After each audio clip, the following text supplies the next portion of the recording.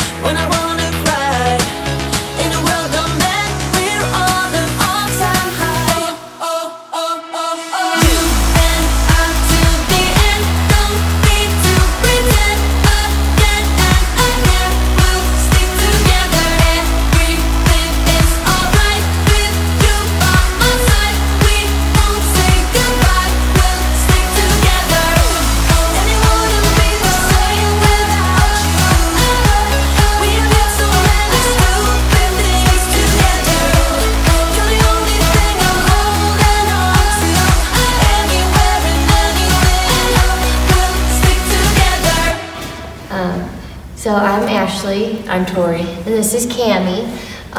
We've had Cammie for, it'll be 2 years in March, and we decided to bring her here to Bulletproof because we were having trouble correcting some of her stubborn behavior. But I mean, it's amazing. She's a different dog in a good way, but also the same dog at the same time. She is more confident and smarter, and she could never get a heel down, and it's amazing how well she heels now. Yeah, and I feel confident moving forward, having the tools that I need to correct her behavior, and I feel confident that she'll listen to me now, which is what we struggled with before. Anything to add on to that? No, but I feel like we should do another one.